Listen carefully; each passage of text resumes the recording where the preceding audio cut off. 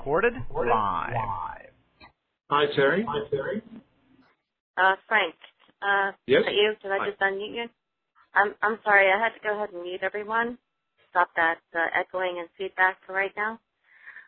Frank, it's just 1 minute after 9. If you're ready to go, we'll Yes. do a quick introduction. Could you do a quick introduction about yourself and what's been going on? And this is UCADIA University call information, and we have Frank Collins with us from Australia. I'll go ahead and turn it over to you, Frank. Thanks very much, Terry. Look, thank you, everyone who have come on tonight, and thank you also those that will be listening to the call that can't come on now. Just to let everyone know that this is a regular call that we are trying to make every Thursday night at the same time. So please let others know, and if you have your diary, please, if you can have time, schedule it in, and we're more than welcome to come and listen and to ask questions. There's a standard format that we have so far for these calls, and I'm hoping that everyone's okay that we do the same tonight. There is a lot of exciting information that has come since the last call last Thursday, so I'm trying to keep it as close to 1 hour for the first part of the call. If we run over, we'll be only running over a few minutes.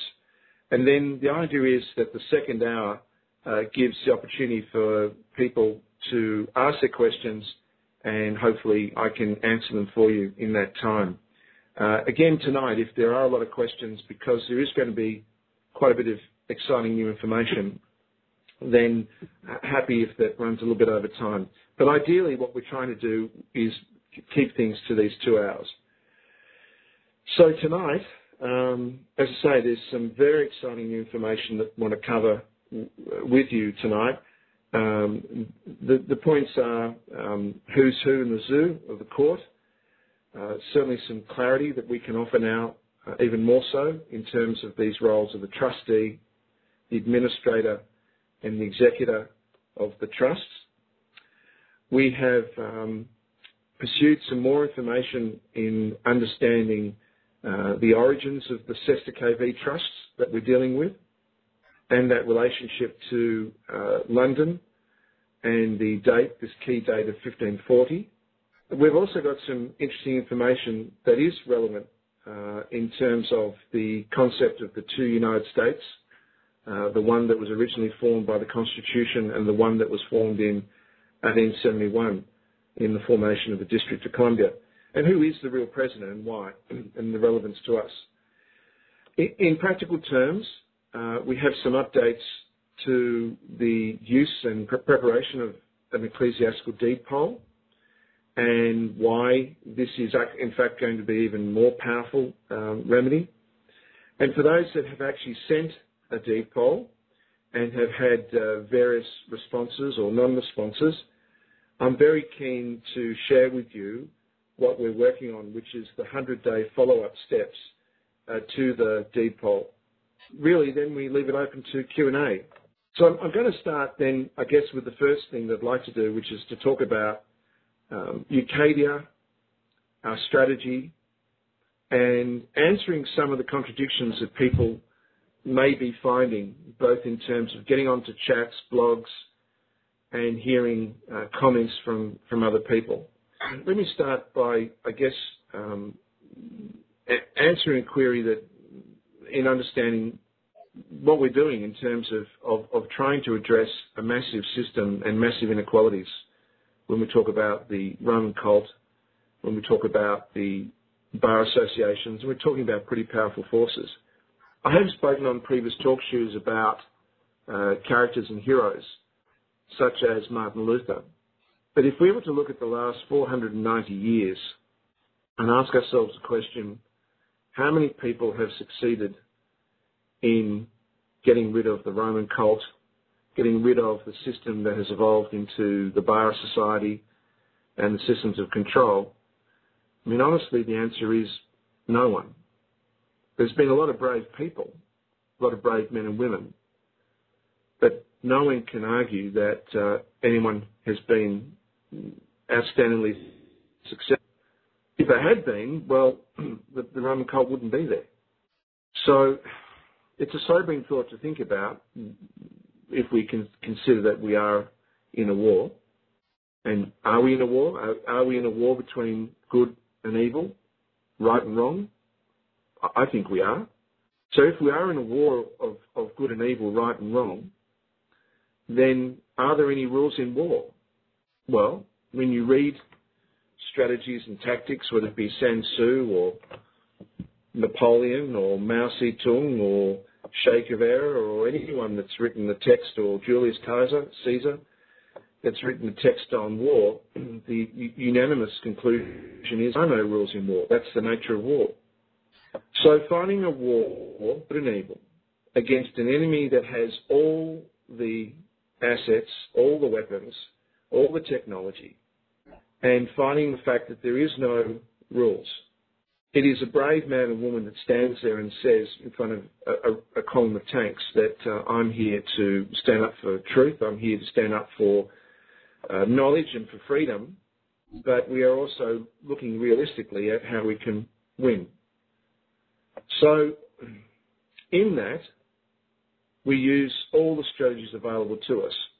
And one of the strategies, one of the key strategies, if one is to fight a war and succeed, is one of the first things you want to do is cut the head off the enemy. And what is the head of the enemy? If we consider the enemy to be people who worship Satan, worship Lucifer, worship the occult, who is the leader? Well, the leader is Satan. The leader is Lucifer. The leader is all those forces, whether it be Moloch or whomever. Well, what do we do in the covenant? The first thing we seek to do in this war is to cut off the head of these people who are really ultimately mentally ill, but are wrapping themselves up in all this occult symbolism and dressing and claiming to worship Lucifer and Satan. I mean, they don't. I mean, they worship themselves, but that's what they claim, and that's what they teach, and that's what they promote in things like Hollywood. So what we've done is we've cut their head off. The Treaty of Lucifer, all these things that are embedded in the covenant is part of the strategy of warfare. The unity of heaven and the concept of the unity of heaven deprives those that are still in Washington, those that are still in the City of London, we'll talk about a bit later on, from the claim that they represent the powers of evil in private and then pretend to represent us in public. They don't.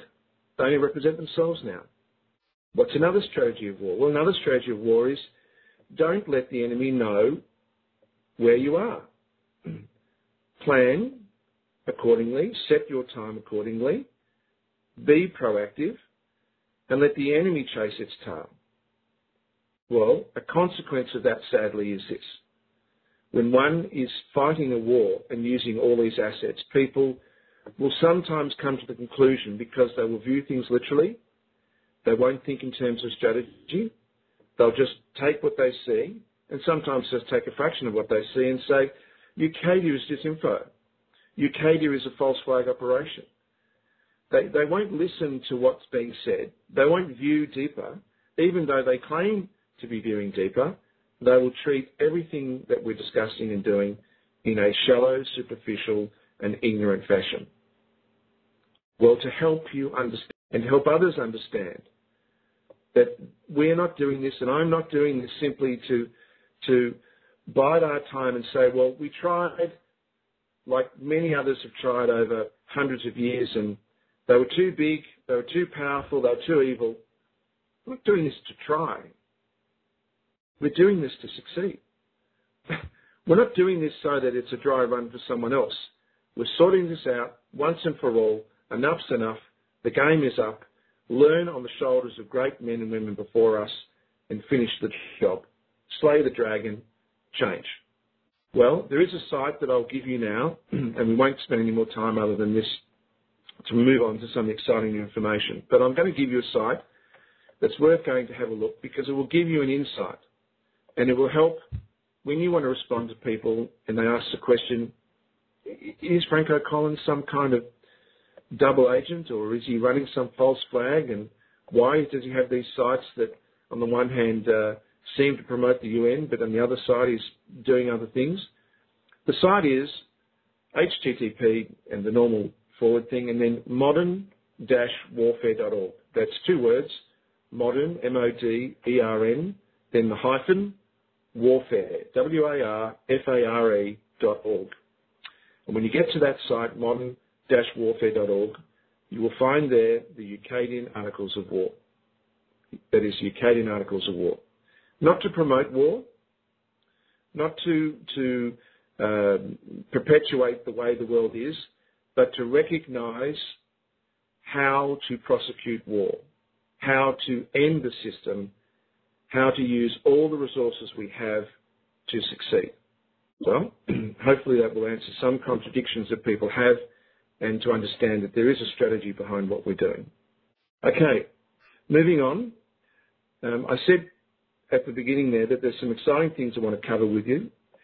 That is who's who in the zoo when we look at the courts, the trustee, the administrator, the executor, seeing more clearly the evidence of the machinery of the CESTA KV and the money system, talking about this confusion that people have and still uncertainty as to this two United States and actually how does it work together, how they're using it together. Further clarity on the deed polls and the plan of a 100-day follow-up on what to do after you have submitted your deed poll. So I'm going to start on this question of who's who in the court, which has been a continuation of our discussions in the last few talk shows on the role of the trustee, the administrator, the executor. So for those that are new to the call, what we're talking about is the research and official construct in creating of trusts called the CESTA KV to create a number of trusts that they then use to deprive us of our rights and to control us and to extract our energy and to keep us where we are. Now, those three trusts we have gone through relate to three papal bulls created. The first one being the first testamentary trust in history, Pontifex Romanus in 1455. The second being Attorney Regis in 1481, and the third being Convocation in 1537. There is some confusion because all three of those bulls sadly have been corrupted, and the English versions we have are almost certainly not the originals, but the date seems to be around 1537, 1540 for the third. Now these are the three testamentary trusts that have conveyed the property claimed under the papal bull Unum Sanctum in 1302 into three trusts that effectively hive off real property of the land, into Pontifex Romanus, then hive off personal property into Attorney Regis, the second crown, and the third into Convocation, the third crown. And so when we look at these three CESTA KVs, we see the first being the one that deprives us of our name and our beneficial entitlement of the higher estate. We see the second CESTA KV being the conversion of the birth record of our parents, converted then into a promissory note and a bond. And the third being the conversion or the hiving of our soul into a third CESTA KV. Now, it seems extraordinary to say these things, not the least of which to talk about a third CESTA KV claiming our soul. And I know a lot of people would say that these things are outrageous, that these things are disinformation, they have no grounding whatsoever. But when we talk in a moment about some extraordinary research in relation to the City of London and exactly what was put in place, I hope those on the call and those that listen will see that there is quite some truth to this. So what has been a difficulty is understanding who is in fact operating in the different roles within the court in the nature of the CESTA KV. And part of that confusion has been this issue over the last few weeks where there seems to be some competition between different remedies. And I'm referring to this